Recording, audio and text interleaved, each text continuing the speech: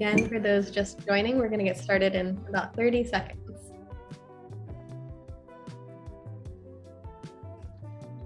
Dora, good to see you again. 2 times in a row. Love it.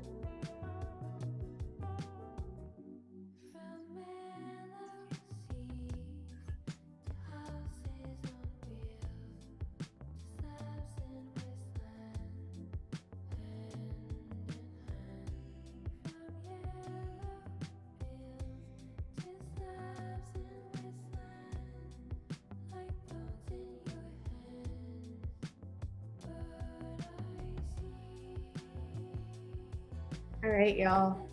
Just a couple of notes before we start the field trip. If you have any tech questions about audio or video or anything, just make sure to direct message those to me. I am your field trip support person, Alexa. And otherwise, if you want to turn your cameras on, now is an awesome opportunity. Even if you're not going to have them on the whole time, we like to know that field trips are not webinars. They're actually places where we can gather in community, hey y'all, and just be with each other in the middle of the day or nighttime, whatever time it is, and yeah, connect across this virtual world. So I'm going to invite y'all to just give each other a wave with your cameras on. It also really helps our hosts to be able to see the faces that they're interacting with. Yeah, and just so you know, you're not, in a black box alone. You're with each other. And another note, while you're sharing screen, or while the hosts are sharing screen, there's a little white line between the screen and the people, and you'll notice this when they start sharing their screen. You can pull that to the left or the right in order to see more or fewer people when the host is sharing screen. Okay, that's all from me. Jennifer and Bryan, take it away.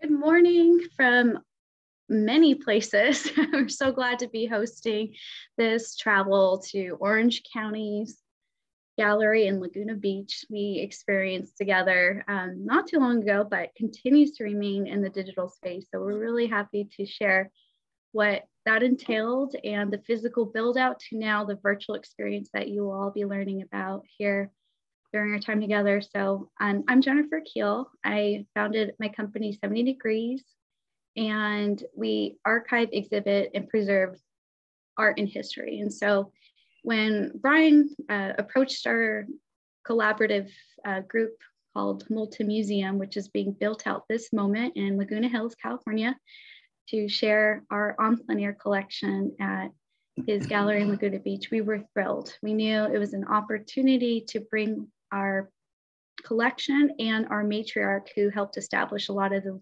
Laguna Beach entities that still exist. So if you know Laguna Beach and you've had a chance to swing by, you know it's an art colony, and they have a long-standing history of celebrating the arts. And we have just a really vibrant support in that people who are starting their career or wanting to retire and fulfill these dreams of having a gallery. They make dreams happen in Laguna Beach, from the college side to wherever you are, maybe a brand new artist and you're just discovering. So there's something for everyone. And so we feel like we have this opportunity to share at every level the history of this movement. And I primarily work in historical collections, but Bryan, being an artist himself, he knows the student base and what's being done these days. And so digital technologies are happening now. And so we're all about embracing the historic, but also venturing into the contemporary and showing these spaces. But Bryan, tell them a little bit about yourself and how we collaborate. Yeah, hello everybody. Good morning. Am I still the speaker here? Is it coming on? I think is it okay. Can you all hear me? All right, cool. So yeah, my name is Bryan Heggie. I run the LCAD gallery down in Laguna Beach, and it's an offshoot of the Laguna College of Art and Design. And we have about 750 students that attend there. Maybe about 100 or so in the fine arts and the more traditional medium, plus we have an MFA program. But I would say 75% of our students are also in the digital media with design, game art, and things like that, animation. And so we do all kinds of exhibits at the gallery. And we tend to do about one a month, and one every, we do about 12 exhibitions every year within the gallery. So it just depends. Some are 6 weeks, some are 3 weeks. So we're constantly creating new exhibitions there in real life too. It's a real gallery, not just a virtual gallery. So I would say a few years, well, I'll give you a little bit more history about me. So probably for the last 25 years, I've been working. I got my BFA in drawing and painting, and then a little bit later, my MFA in traditional fine art, drawing and painting too. So I kind of come from that place. And then years ago, I started working in for galleries, doing installation, moving art around, exhibitions. From there, I moved from different galleries in Los Angeles to Los Angeles County Museum of Art, LACMA. I worked there for about 6 years within their exhibitions, and then later came over to LCAD and started running their gallery. And I've been there for about 7 years now at LCAD's gallery. So that's a little bit of history of my background. And then, yeah, so I think that's about all I have to say about myself. And then the gallery itself, yeah. Oops. Yeah, Jennifer, why don't you take it away? And now you know more about us, right? So we're behind this, and we're so excited to host this because guided tours typically happen in person. So we thought, why not do it virtually? Because we're with a very digital presence. And so please follow our story as we follow our social that we'd want to share and collaborate. So today's purpose is to show you what we did, but also to stay connected. I feel like this is a very awesome community for that. So as you saw when you RSVP'd, this is the gallery. This is it. This is downtown center of Laguna Beach. And this is physically how the gallery was shown. And it so happened that our primary person who of interest, the Nellie Gail Moulton, who helped establish the college, it's the first time her collection's back in Laguna Beach since she lived there. And it's a retrospective in that way, but it also coincided with the college's anniversary. So a lot of exciting things happening at the college, and you should totally check it out if you're ever in town. It's worth a visit. It's in the canyon. It's beautiful. But we wanted to like describe a little bit about the pieces. So when you see them, you'll feel a little bit more attached to them. And what you're witnessing is this California en plein air movement. And it's obviously, it stems from another movement you may have known from Van Gogh to Monet and all these masters. It transferred to California in the late 1800s. It started to develop, and the artist colony that we refer to really took its height in the 1920s period. So before that, beachgoers would just kind of hang out there. They'd like put tents on the beach, and it was sort of like nomadic in the way that no one really permanently lived there. It was a very summer only colony. And so by the 20s, they were building like traditional cottages that we love and are featured in some of these paintings. So these are masters in our area. So if you ever go to a gallery downtown and you see these works, Frank Cuprien's like the height of, you know, capturing this evanescent glow, and you can sense his style, and he has done many of these series, and so it's quite beautiful, and we really admire his work, along with another famous artist, William Wendt, in that Wendt green. And it's really we love the kind of ocean ranch approach where you have your rolling hills, a green and open ocean spaces. It's kind of what our area is known for. She also, our matriarch, studied with Edgar Payne, and they all traveled together. It was kind of a really small town vibe. So if anybody was an artist, they had the opportunity to go on these paint outs basically, and they'd go up to Yosemite and just all over throughout, especially throughout the Southwest, like the Grand Canyon. And that subject matter, it's really cool to like compare, because it's the same subject, but different perspective and technique. And you can kind of see where they trained and mentored each other with the way that they capture light, and more impressionist in the style of the water and the way it crashes. So these works are because Nellie studied with all those prior slides of people.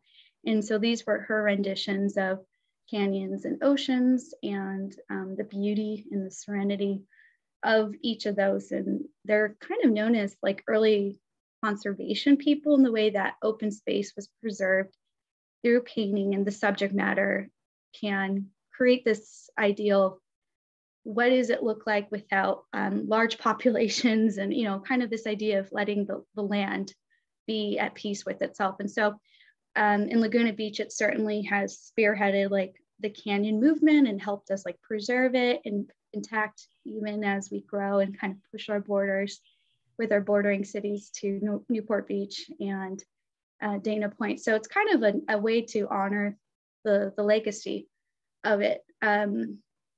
For those who have their phones and would like to keep this somewhere on their phones for later and do this tour on their own, you can scan our QR code. And we really think this is kind of a helpful time with the advent of newer technologies, and why not do labels that have QR codes, that have bit.lys and shortened links so people can learn more while they're visiting. And so we're all about it. So if you wanted to scan the slide, please do. But today we're your guides. So and this video here is on our YouTube. So if you wanted to see our version of what a tour could look like, you could do that. But we really wanted to like show you and give you the tour ourselves. So I think we should just jump on in, and maybe the gallery itself will speak to you a little bit. And Bryan is no stranger to the space. So I think the beautiful thing is that it showcases itself in the way that the light and just the balance. And he has such an eye for curatorial. So it was really fun to work with him, collaborate with him from hanging to de-installation. So if you wanted me to, Bryan, I could like kind of jump around, or if you wanted to do that yourself, it's totally up to you. I don't know how you wanted to guide him through the space. I can take the screen from you. Okay, awesome. And I'll just kind of go through our process and how we got to this point. And then also, let's see. So I'm going to share the screen here. Awesome. Yeah. Okay, can you see it now, everybody? Okay, so I just wanted to give you guys all a little background on how we got to this point. So like everybody's probably aware of, when COVID hit in March 2020, we had never anticipated that to happen in the gallery, just to shut down completely to the public for, 6 months to a year. So I was trying to figure out a way to get people to come and see the exhibitions, because we still had exhibitions. We still wanted to put them together and put them up, and we had built them up over the past months. So we started looking at options on ways that I could get people to view the gallery, even during COVID. So one of the products I came across was the Matterport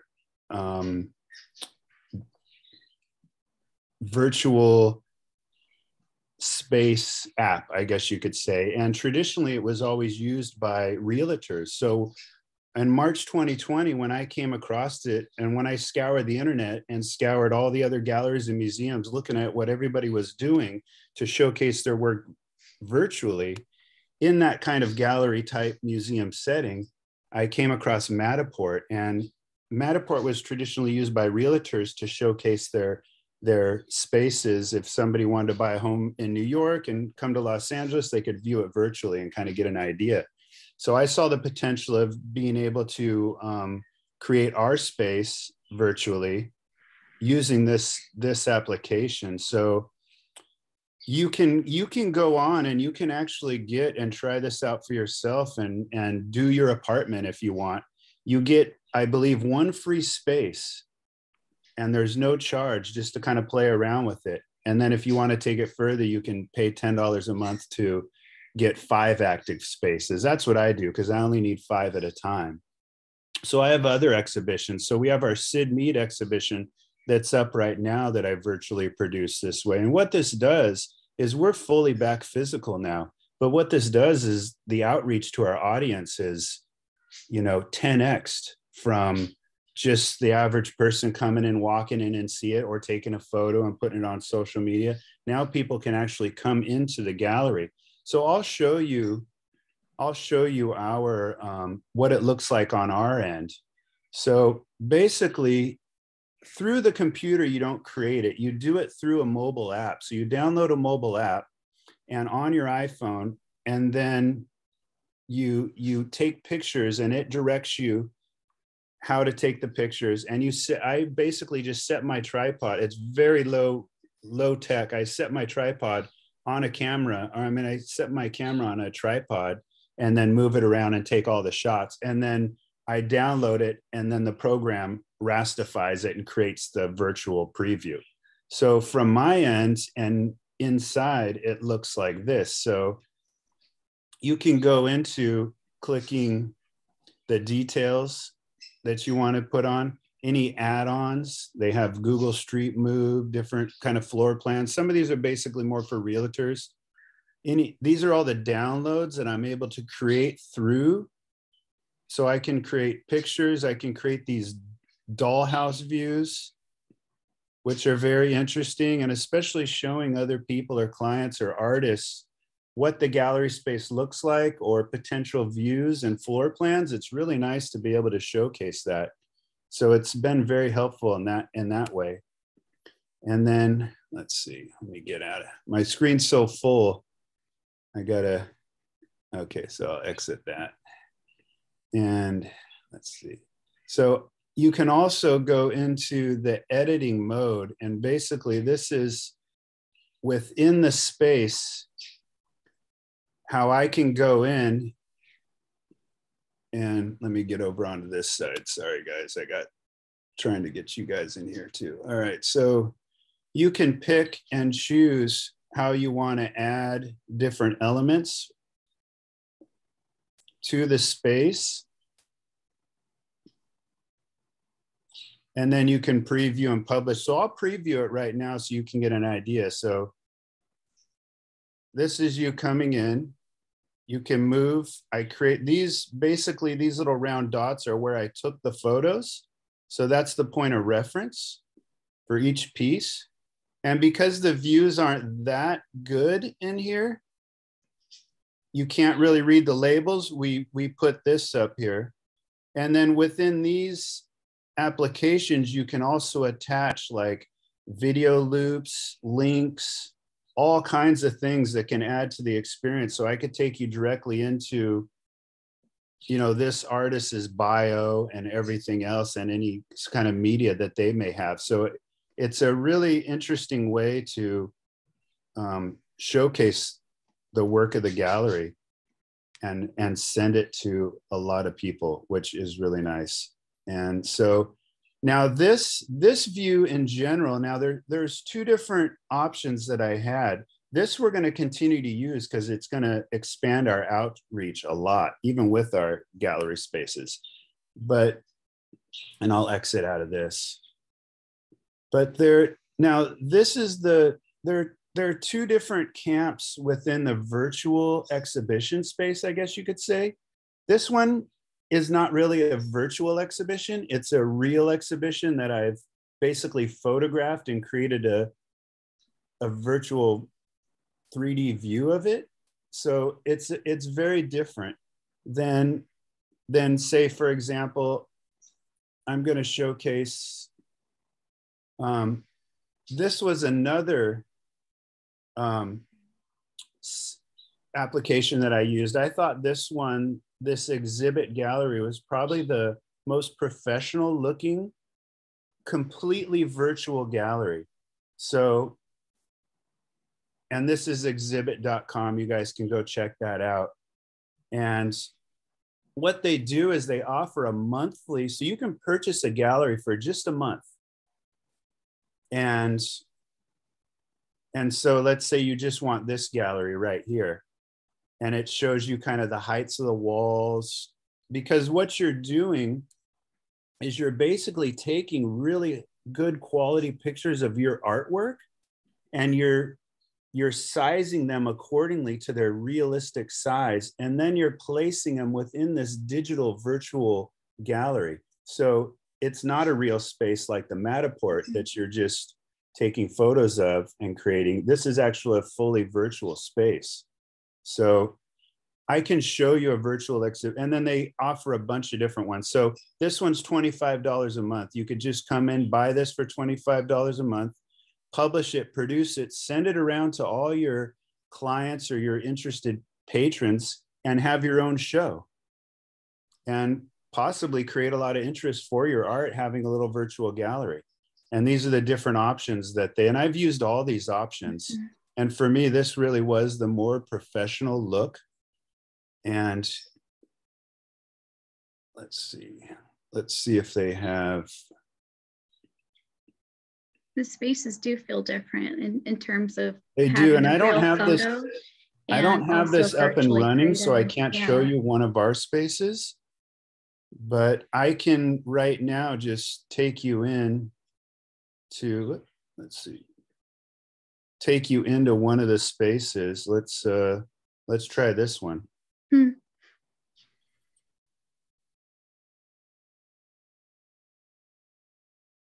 Now this isn't ours. And then you can plug all that in the way you feel. Now that doesn't necessarily look that appealing to me, but you can do it your own way. It's all customed to what your needs are. And then basically we've actually used this gallery before. You move around the space and you can view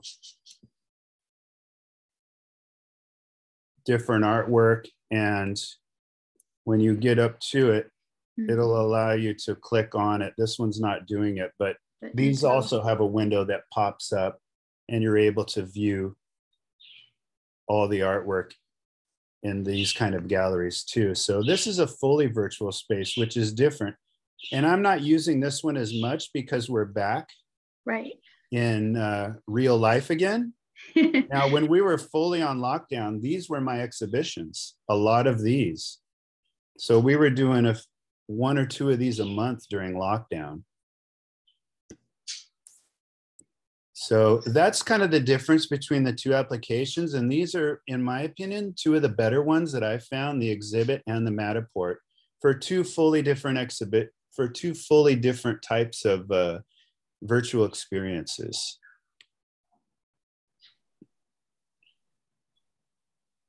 And I can, let's see if I can go back to this space.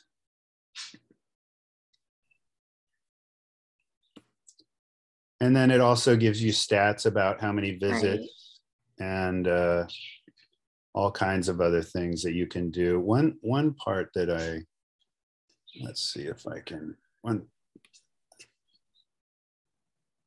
well, I think, you guys can also just get on and really get in there and try to investigate it and see how it all works. But some of these features are just really amazing, like I said before, these dollhouse features.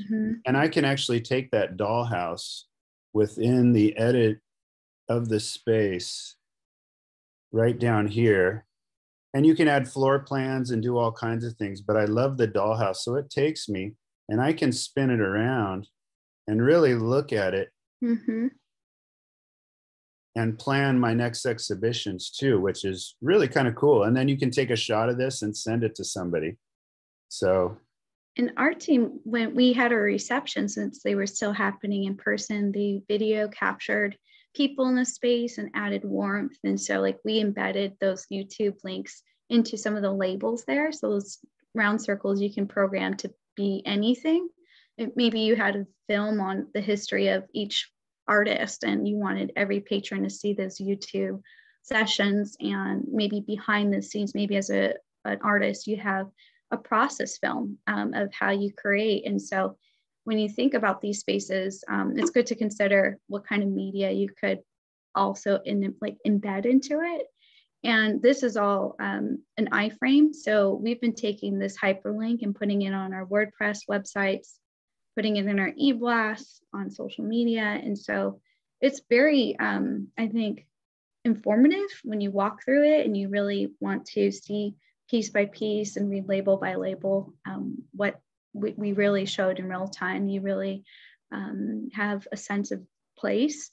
But it's kind of fun to be able to integrate the films and show people what it was like when we opened the space and closed it out, since it was in real time, and allow people who live all over to see it and transfer that experience into this virtual world. And also I noticed that we had a, let's see, we have that little video clip of the reception too, which will give an idea of people. I see it in here, but I got to get back to it. Let's see. I guess I'll go back to the edit. So yeah, so let's see. It was and our we top one. Opted not to do a catalog. This actually served as our virtual catalog. So when people ask for more information, our postcard that announced this and had the QR code so people could go and scan it and then go to these web pages that you're seeing here in our chat box. So we like to think we saved printing costs too. So it was really integrating that technology, just a QR code and hyperlink to see all this. It gives patrons a chance to learn more on their own time in their own way. Sorry to cut you off. Yeah, but that's what you can add to it also.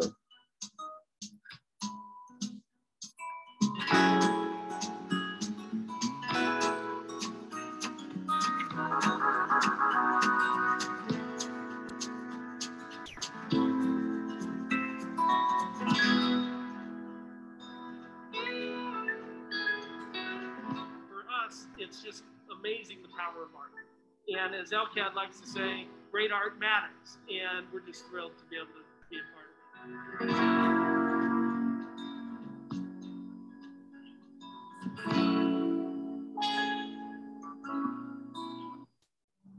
it. Oops, I didn't realize once you take your hand off it, it goes away. But that gives you an idea of the extent of what you could do. You could put video for each piece. I've seen a lot of people also, as people are trying to figure out new virtual ways, and as the metaverse is developing, people are actually taking this type of program, and I've noticed a few artists, they'll put it inside of their studio and they'll have tags, and it becomes this interactive experience and a way for people to bring the patrons into their studio. And with tags, they can also purchase and have links to purchase pieces right within that. And I've had a lot. So as creative as you can get with this, that's kind of what it was. When I picked it up, it was literally a realtor's app.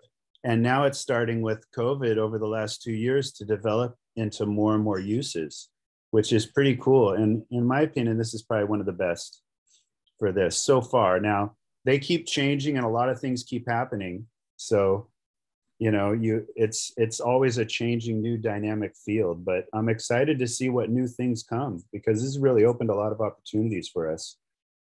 Major institutions love this technology too. So we did our homework. I have really like this on the corner of this program, it has a little VR headset. There's a share button and also like an embed feature. And so, your patrons who are in this virtual, metaverse and trying to engage with new audiences and technologies through Oculus. And this is part of the whole headset gear, like subscription model that you get, is to be able to transfer this to the hands of really anybody who's aspiring to learn more about art and culture. And so Google Arts and Culture has used this particular model frequently with their major partners. So we feel for the long run, it's worth learning because it's become an industry norm.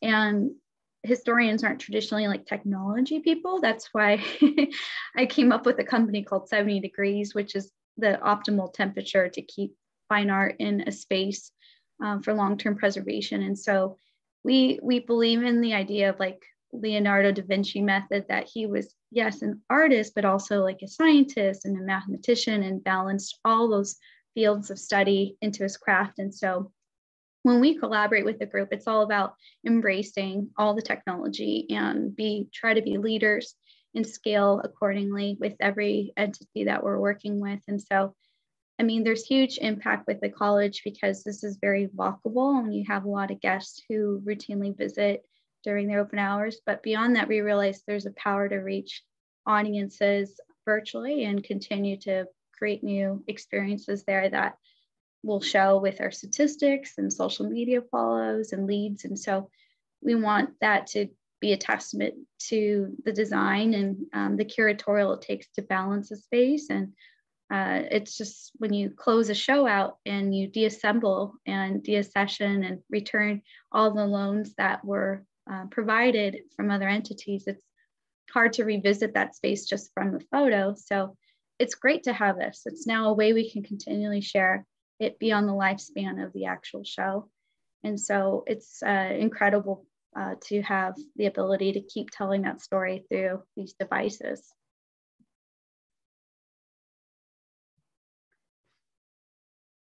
Yeah, I don't think we would have ever gotten this deep into the virtual world if it wasn't for the lockdowns. So that really pushed us to dig really deep and try really hard to figure out alternative ways. And now it's become something that we use.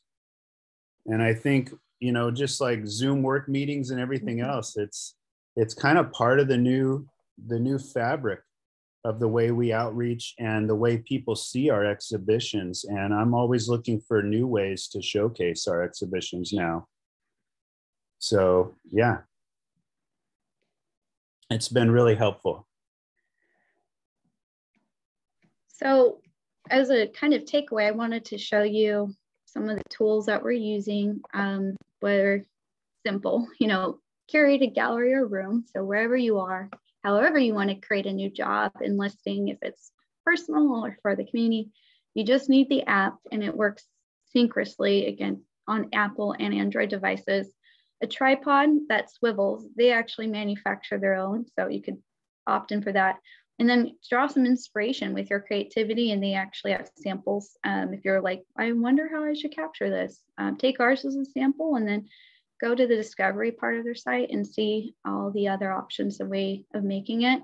But I think like what's so cool is this panoramic like view of the space, and it's old VR. I mean, the idea of like there was preemptive like designs in history, like 1800s, there are these designs that have two mirror images, and basically it's the same thing as an Oculus design, but now we're taking it with better renderings. And so really it's kind of a cool reusing of the same idea of having a mirror view. But we hope like these tools help you and that you can learn how to use everything. They have guidelines and behind the scenes like tutorials as you do the app, and they generate MP4s and JPEGs. So really it's something you can save and share with anyone.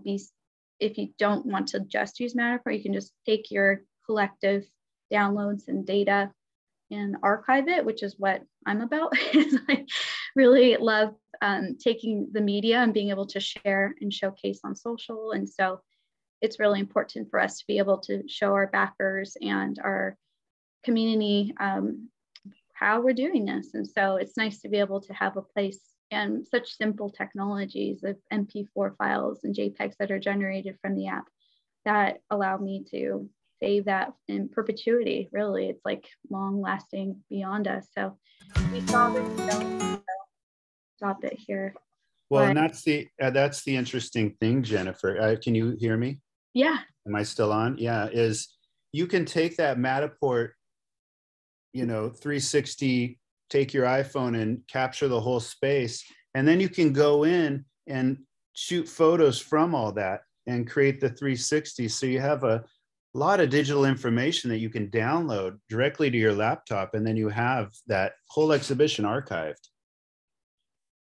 It's like long lasting format, and it's pretty compressed. I mean, that format's pretty easy to share elsewhere too. So I'm really excited about the ability to not really close the show in a way. It keeps going in that way, and it just allows us to share beyond the length of the physical gallery. And now you've rotated 2 shows since this, and we continue to be able to partner in this way and showcase it through Creative Mornings and tell our story of how we collaborated then and now, really. So we hope to hear from you guys. I know we have some questions here and want to engage with each of you and answer as much of that as well. But I wanted to give you our information, make sure that you knew how to reach us, make sure you're following our social media if you'd like to see behind the scenes. We're doing more and more of that. So this was a deep dive in technology, and hopefully you learned from just viewing some of the back end design of the software and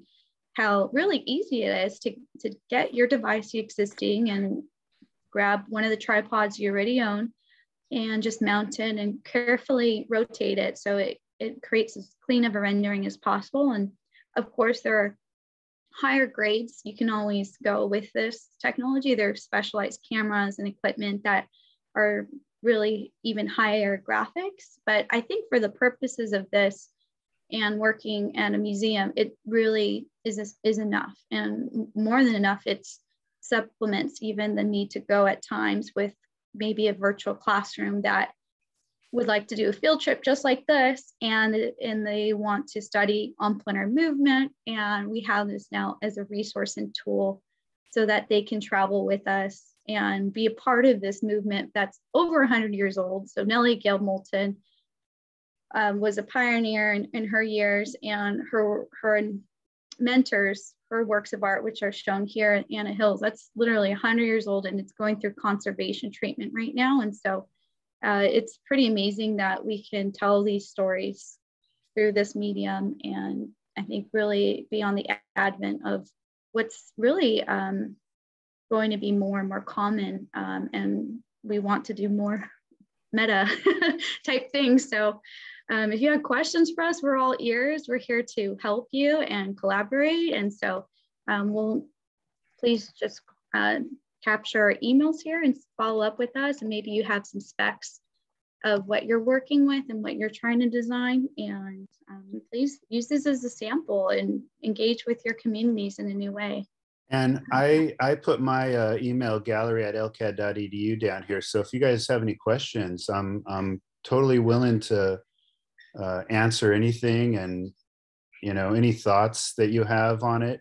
I'm willing to participate, because it's a new thing for me too, and we kind of make it happen by our own grit and creativity.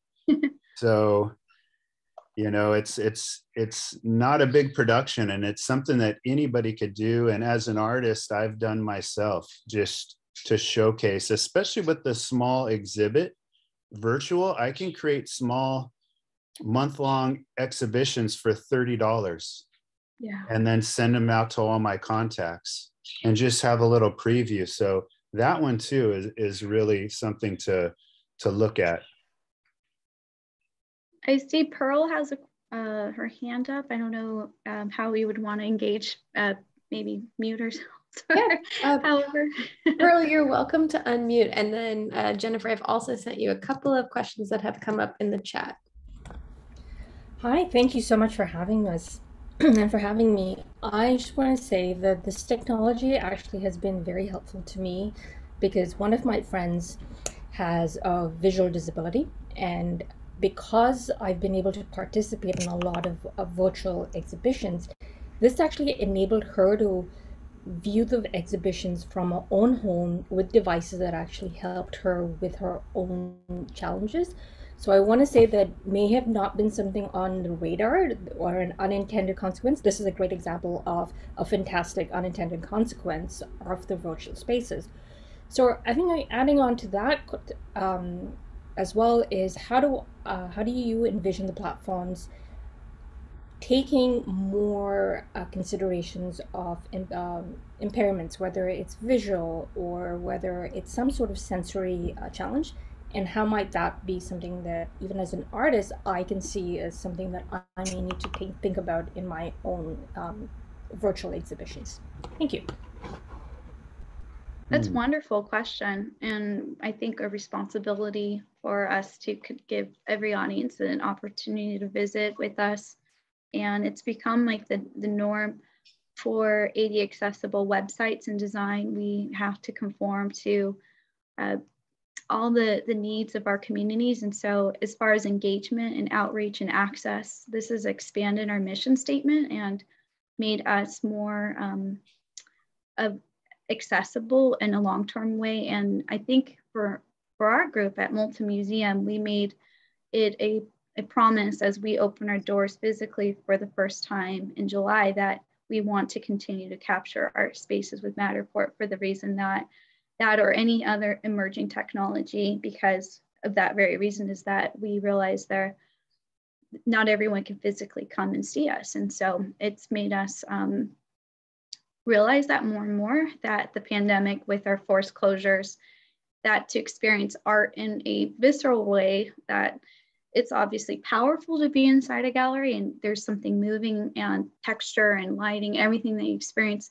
But as a substitute, if nothing else, I need art in my life. It's like one of those things that makes me human. And without it, I don't feel like it fulfills in production from studio side to curatorial. And so having at least a virtual space to go to, it provided an avenue for me during the shutdown to see things that weren't traditionally always shown on any platform. So it's made it more of like a norm for all the large institutions to share their heirlooms and their archives that are, you go behind the scenes. So, but it's really important, I think, to make that commitment. And as an institution, we have promised to remain accessible. And so it really speaks to the needs of the global community and how we really need to engage with everyone.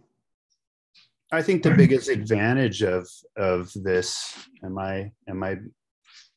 I don't see the green thing switching, so I'm not sure if people hear me. So you do. That's just a Zoom setting. Yeah, sorry. So yeah, I think the biggest advantage is just the accessibility. If somebody could not come see it physically, they can see it. Other than that, I'm not sure, how it can develop beyond that. And it'll be interesting to see how the virtual world takes like visually impaired people into consideration, because it is such a visual thing and not a tactile thing. So I'm curious to see how it all develops for disability. But one advantage is people being able to see it that may not be able to access or get outside or see something. I mean, you could view the gallery virtually from a hospital bed even. So that's one advantage. Could you speak a little bit more about the virtual galleries? You showed those spaces that we can put our art in. Yes. The cost, and is that an ongoing cost if you want to keep it, or can you just keep it for a month? No, you can just keep it for a month. We had it for about a year, and then I canceled the subscription because I just couldn't put my energy into those exhibits anymore, because there's still a lot of work that goes into them. You still have to curate them. You still have to place everything. You have to take images, you have to size it, and you have to put it in the space. So you're basically curating an exhibition just like you would be in real life, but within the virtual world, where with the Matterport, you're just taking a photo of it basically, and it's making it. So with it, when it comes to the exhibit program, you can just have it, you can buy it for 1 month. Each gallery, depending on the size of the gallery, some are 10 by 10 feet, some are 30 by 90 feet. You basically pay based on the size of the gallery. So I think I'm not exactly sure, but I think they range anywhere from $20 to $60 or $80 a month, depending on the gallery. And then you just rent it for that month. And if you don't cancel it, they automatically renew it for the next month. So you have to physically go in and say, I'm canceling the subscription. And so, yeah, that's basically how that works. And Thank you. if you go onto the exhibit website, just type in exhibit virtual gallery, it'll pop up. You'll see, and we should probably put a link for that. I'll grab a link for that website and stick it into the feed in a minute. But you can go in and take the tour, and all the pricing and everything's there. Wonderful, thank you. I mean, nowadays there are so many, far fewer galleries and so many more artists that it gives us a chance to do our own promotion. Absolutely. I think that exhibit space is really a wonderful way to create your own exhibit and send it out to 1,000 people. And then send them all back to your website or your portfolio from that. And for $25, $30, that's a great marketing investment, I think, if you do it right. I mean, for your artwork. Beyond that, it's just about having the people. Right. Right. Engagement. Maybe a high school student can put it together for me. That's great. Absolutely, they can. It's so easy, actually. I mean, they give you pretty clear instructions. It's very simple. The hardest part, the one thing that you could run into trouble with, especially the exhibit one, is the quality of your artwork, the image. Yeah. So when you're taking a photo of your artwork, that is everything, because that's what they're seeing. If there's a glare, there's going to be a glare in the virtual gallery. If it's blurry, if there's not enough if there's too much pixelation, it's going to be there. So a good file size and a nice lighting, and you're still in the real world taking the picture. So it's not fully digital in that sense. You have to take that real world image and stick it in the digital and make it look real world. So the quality of your image is most important. Okay, now I have an old Apple aperture. So can I just pull out those images and put them on? Or put You them could. Yeah. I mean, I'm not exactly sure. It just depends on the parameters of the files and what you're using, but I'm sure you can load up any file you want, and they'll stick it on that wall. It's just a matter of, does it look right, quality enough, you know? Right. Well, thank you so much. I mean, that's a real resource. I'm sure. Absolutely. And your images too, when you edit them, it's good to, you know, crop them and edit them like you want the piece to look. You know, what you give them is what goes on the wall. Catalog ready. Yeah, it has to be ready. Production ready. To be on, just like the painting has to be ready to be hung in the gallery. It's kind of a similar concept. Wonderful. Thank you so much. Thank you. We had a question about how we're collaborating and prioritizing these types of exhibitions. And for us, it was because of the relationship of our matriarch to the college and honoring the legacy of Nellie Gail Moulton and her entourage of mentors. But in general, I know a lot of students who portfolio there, we're encouraging them along their career path to start doing this sort of collaboration and with living artists in that way.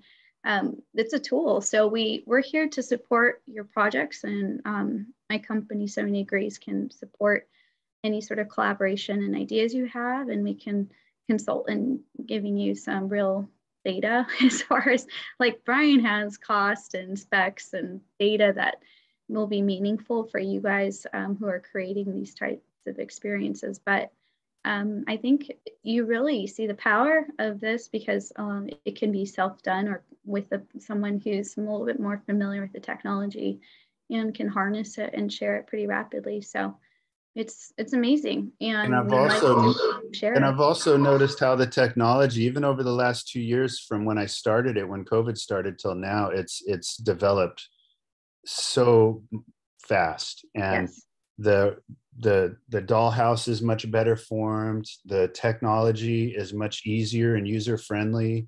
I mean, you even look at how things have changed in my world with creating designs, which are an important part of the gallery experience, virtually and in physical. And you have the programs like Canva, Canva, that came up, and that basically takes you know, before you had to have a degree in Photoshop and Illustrator and all these other things to create a design. Now Canva makes it so user-friendly, anybody can create. It's just a matter of how creative you are. So I think these virtual tools, including Canva and Matterport and these other things, have really opened the doors for creativity for anybody. And I think that's the biggest takeaway that I'm seeing happening and developing.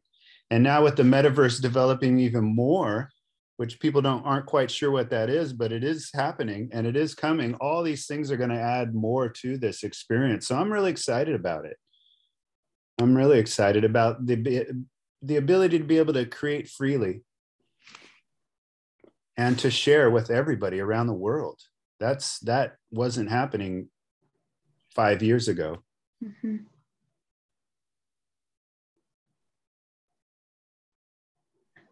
So we hope you come see us in Laguna Beach and Laguna Hills when our doors physically swing open for one of our partner groups' summer show, and you see what we're hanging on our walls and interpreting. And it's really, I think there's nothing quite like in person still, but this is pretty close to it. Is really what we're saying to those listening still, and just trying to wrap your minds around how you can integrate this in your real world.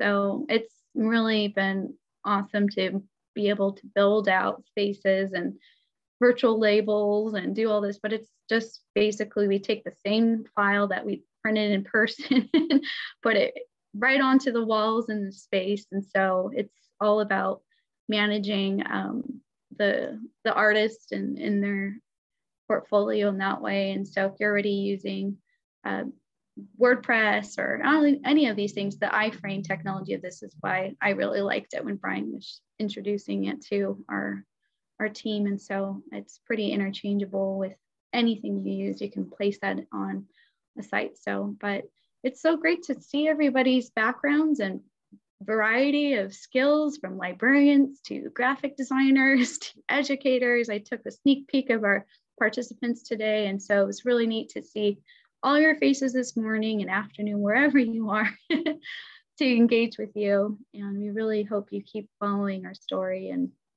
go see Google Arts and Culture, because they're on the frontier. That's an app out there for those who are looking to engage with more material, kind of what you saw today in the exhibitions that are traveling and going to a city near you.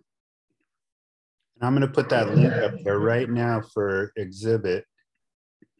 Thank you. Yeah, it's great. I just got it, and I'll put it in the feed here for you guys right now. Let's see. Okay. Okay, there it is. I just put it up. I don't know if you can see it, but I'm the bee, the purple bee here. So that's the link to the exhibit website, so everybody can have that. Awesome, y'all. Thank you so much. That was so illuminating. And we're so grateful for your commitment to, keeping this work accessible or making it accessible rather. So, and for teaching us how to do it for our own work too. We're really grateful to have you. Cool. Thank you. It looks like everybody enjoyed it, and yeah, good comments. So I'm glad you appreciated it. And, yes, our struggles can turn into some good fruit for everybody. That's right. Yeah. This is our collaborative cohort of artists virtually. Yeah. If anybody would like to say any words before we close, now is your chance. Thank you very much. This is really fantastic. Yeah, thank you. That was very interesting. You're welcome. Many thanks. It was so helpful.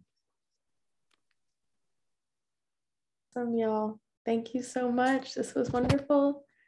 We will see you. I think we have one more cave day field trip today. I might have made that up, but I think that's what's happening. So maybe we'll see you there. Otherwise, we'll see you tomorrow. All right. Thank you, everybody. Bye. Thank you again. We're closing. Nice meeting you virtually. Yeah. Pleasure to meet you all. Fun. Yay. Bye.